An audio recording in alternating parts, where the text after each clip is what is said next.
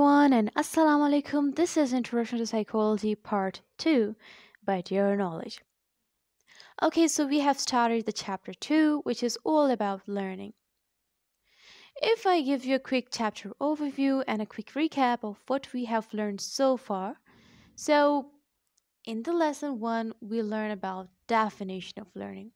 And in definition of learning, we started with a case study in order to clear our concepts. Then, with the reference of that case study, we carried out the lesson 1, which was about the definition of learning.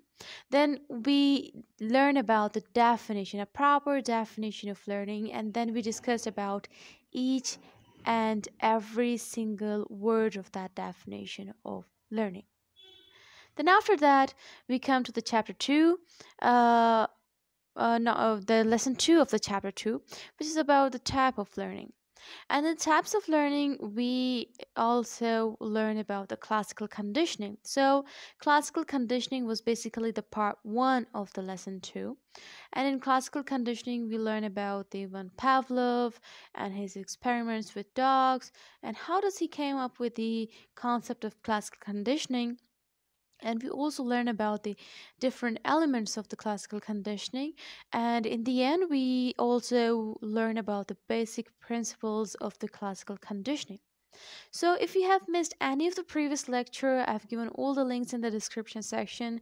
Go ahead, click on those links and watch those videos. And if any of the link is missing, you can ask me in the comment section and I will update the description section for your ease. So this is going to be the chapter 2, which is learning, and the lesson 2, which is types of learning. And this is going to be the part 1A, which is going to be the stimulus generalization and stimulus discrimination. So in this video, we will learn about the stimulus generalization and stimulus discrimination in the classical conditioning. So let's start with stimulus generalization.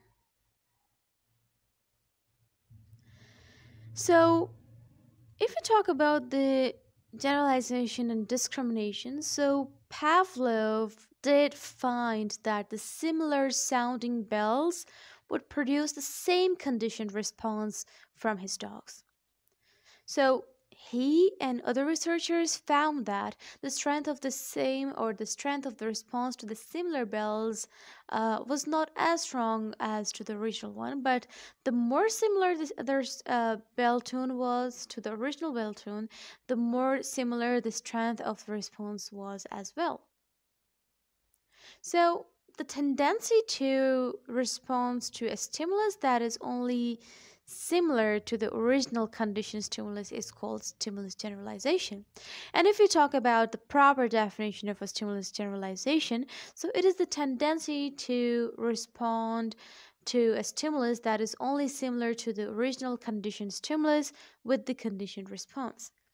And if I make it more simpler, so stimulus generalization is basically a stimulus that is similar to a conditioned stimulus. Now, for example, a person who reacts with anxiety to the sound of a dentist drill might react some slight anxiety to a similar sounding machine. So a person who reacts with anxiety to the sound of a dentist drill, that person might show some slight anxiety to a similar sounding machine. For example, let me give you an example of an electric coffee grinder or any other machine which makes the similar sound just like a dentist drill. Now, of course, Pavlov did not give the dogs any food after the similar sound. They only got food following the correct stimulus or correct conditioned stimulus.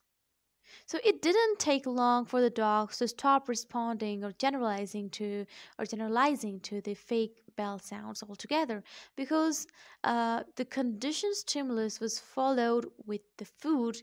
So they learned to tell the difference or discriminate between the fake bells and the real one, which is the process called stimulus discrimination. No, stimulus discrimination is basically the tendency to stop making a generalized response to a stimulus that is similar to the original conditioned stimulus because the similar stimulus is never paired with the unconditioned stimulus. Now, stimulus discrimination occurs when an organism learns to respond to a different stimuli in different ways.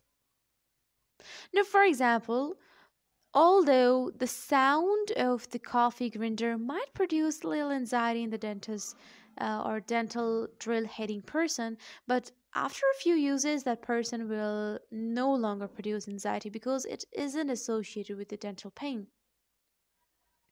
So, in a nutshell, if I give you a quick summary, stimulus generalization is basically the stimulus that is similar to a conditioned stimulus. For example, a person is give a conditioned response to a conditioned stimulus, and if that person or that organism found the same conditioned stimulus or a stimulus that is same to the conditioned stimulus, that person or that organism will give the same response. Although it will be a bit weaker one, but the person or the organism will give the same response. So that is stimulus generalization. You generalize the stimulus. Then there comes the stimulus discrimination. And in the concept of stimulus discrimination, you learn to differentiate between a fake stimulus and a conditioned stimulus. You learn that my conditioned response um, is to this conditioned stimulus, not that one. That stimulus might be same to the conditioned stimulus, but that stimulus is not a conditioned stimulus. So the organism learn to differentiate between a fake one and the real one. The real one means a conditioned stimulus. So this is going to be a stimulus discrimination, and whereas in stimulus generalization you generalize it. Okay, so this was all about today's video. If your concept is clear, you can like us, you can like our video, and if there was any point which was a bit confusing, you did not get it, you can ask me in the comment section and we'll be happy to help you out. And if you're new to this channel, you can also subscribe to our channel, click on the bell icon so you will never ever miss any notification. And you can also share the link of this video, the link of our channel, with your family members and friends, because sharing is caring. Until then, Allah Hafiz.